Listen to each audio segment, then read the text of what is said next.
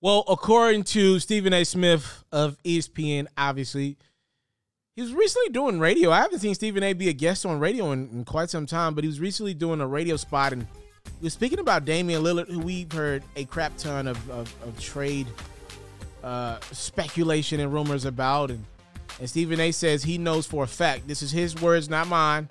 He said he knows for a fact, if Damian Lillard were to demand a trade, which he's not saying it's happening, if that were to be the case, he's claiming without a shadow of a doubt, the team that would be in the driver's seat to sign Dame would be the New York Knicks, because apparently Dame wants to be in that type of market.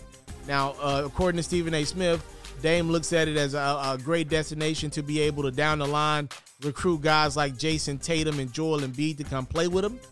And he knows that it would be a lot easier to get guys with him than Portland. I don't know what it is about Portland, right? Because, you know, Portland's got Nike. Oregon ain't the worst place in the world to be.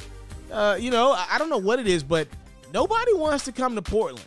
You know, even I think the best example I could give you is the Carmelo Anthony one, right? Like, the Blazers were interested in Melo for years. Like, Dame them said, like, they wanted Melo for years. It took Carmelo Anthony literally having nothing left. Like, nothing else was available. Like, this dude went to the Thunder, the Rockets. It took him having no other teams interested in him services and looking down the face of retirement to say, all right, I'll just go play for Portland. And Melo's been pretty darn good in Portland, all things considered.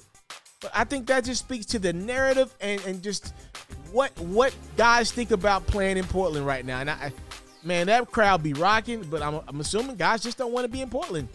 And maybe Dame's next up next year to not want to be in Portland. Stephen A. Smith reports that if Dame were to be free, or if he were to demand a trade, the New York Knicks would be atop his list. Interesting. If I'm the Knicks, you know, what does that put me at? For the next year or so, do I only sign guys to short-term deals, or do I kind of keep some of that cap? Am I thinking, man, Stephen A. said Dame wants us for a fact. This dude was a really great reporter in his day. Do we kind of play it safe with some of our money here, or what do we do? Do we get guys that maybe the Blazers would be interested in if he were to demand a trade?